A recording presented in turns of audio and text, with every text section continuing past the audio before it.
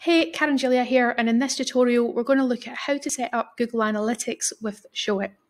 So there's been a whole bunch of changes at Google Analytics recently, and that has resulted in an alternative type of tracking ID. But Showit requires the previous type of tracking ID. So I'm going to show you where to find that within Google Analytics and where to add it within Showit and how to get everything set up so that you can track all the traffic that's coming to your Showit website. So if you don't already have a Google Analytics account, you're going to want to head to Google, type in Google Analytics, and just click this first link here. There'll be a couple of prompts for you to click on to set up an account, and you need an existing kind of Google email address. Once you've kind of got to that stage, then you'll be able to follow along with this tutorial. I've already got a Google Analytics account set up, so I'm going to be adding an account to an existing account. So if you're in that situation, then this is going to be super handy for you. There's only really a few steps difference though. So if we head over to Google Analytics, I'm already signed in. And in the bottom left-hand corner behind my head, there's an option where we've got admin there. So you want to click on admin. And then on the left, we're going to click create account. And this is where we're going to create the account for our new Showit site. It doesn't really matter what you call this, it's more for your reference. So just call the account name something that will make sense to you. I'm just going to click on next here. Property name, I'm going to use the actual website URL.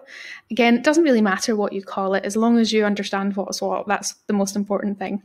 Then you want to correct your time zone. So I want to align this with CST. And then before we go any further, we need to click on Show Advanced Options.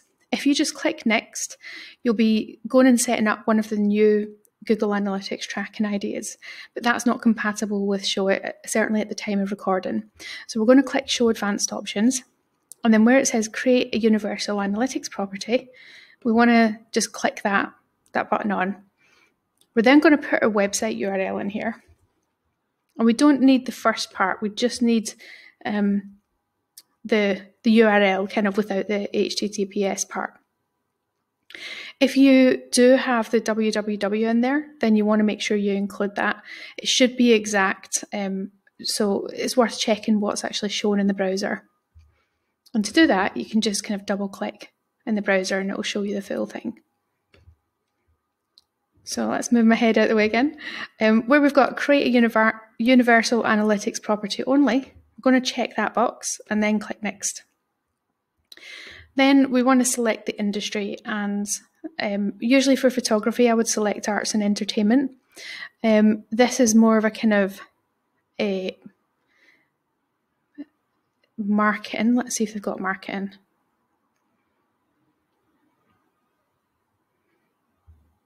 I'm just going to go for business. So you can check a few of these boxes that are relevant. I'm going to just pop a couple of ticks in these boxes here. Want to increase conversions and analyze online sales and measure lead generation. And then just click create. So you want to just change this to the right country. It defaults to being on the US. So if you're in the UK, you just select it. And you just need to tick a box just saying that you've read the terms of service there.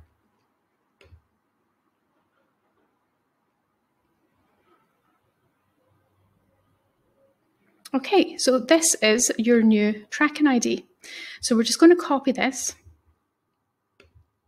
head back over to our Showit website, and then just see in the top left here where you've got site settings. I'm going to head there, go to third party, and paste your Google Analytics tracking ID into this box and then click save. Once you've done that, you're going to want to publish your site so that that's updated. And as of now, it's going to be tracking all of the traffic that comes to your website. So in the next tutorial, we're going to look at how to set up Google Search Console with Showit, which is a little bit different as well. So if you've got any questions, feel free to shoot me an email. But other than that, I look forward to seeing you in the next video.